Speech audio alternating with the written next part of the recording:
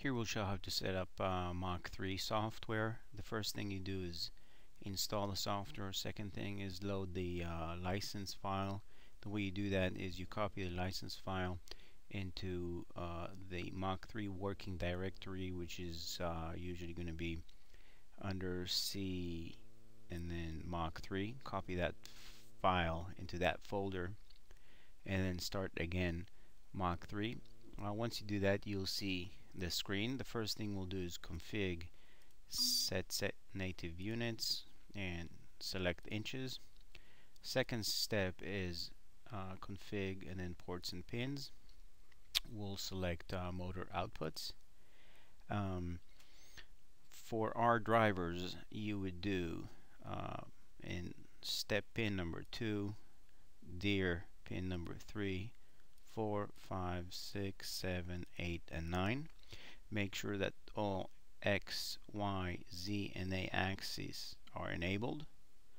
Another very important thing is the step port and dir port all have to be 1. So you notice that X, the step and dir ports are 1, Y, Z, and A. Axes B, C, and spindle are not used. These pins do not matter at this time. And then click on the apply and then OK. Next thing is config ports and pins again. This time choose input signals, and for right now scroll down until you see the E stop and just set it to active low by clicking it once. Apply and OK again. Next step is config motor tuning.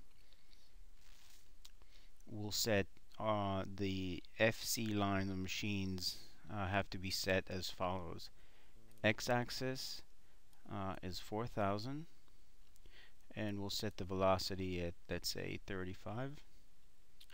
Acceleration, let's set it to 9, and then click on save axis. If you don't click on the save axis, the program won't remember this, so make sure you do that for each axis. We'll set the y-axis as well, 4,000, and then velocity is 35, acceleration is 9, and click on the save axis. Same thing with the z, 4,000, and this is 4,000 steps per inch, 35, 9, and save axis. For the last axis A, 4,000, 35, and 9. Make sure you click on save axis settings, and then I can go back and I can see that all axes are basically the same. Once you do that, click OK. The next step is to set the hotkeys by doing config system hotkeys. With the hotkeys, you can control all 4 axes of the machine.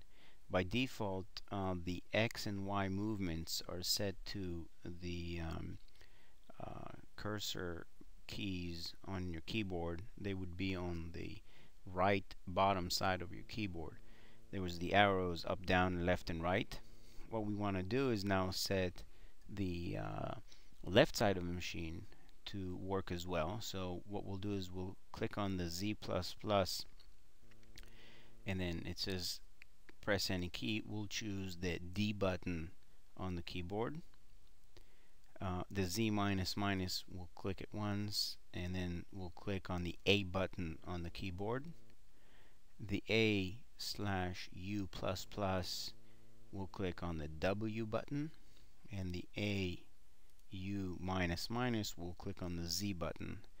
And just make sure that your numbers are exactly as shown here on this screen.